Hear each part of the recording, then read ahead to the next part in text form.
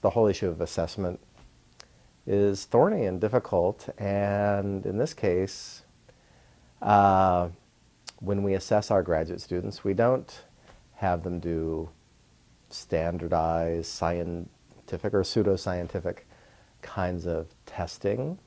At the end of a course, we have them write a paper, and we may or may not stick a grade on the paper, but we engage with them intellectually on that, and we kind of see where their growth is and what their strengths are and where they could do better.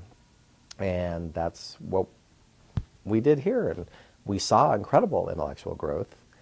In terms of trying to document that in any kind of quantitative way, that's pretty problematic.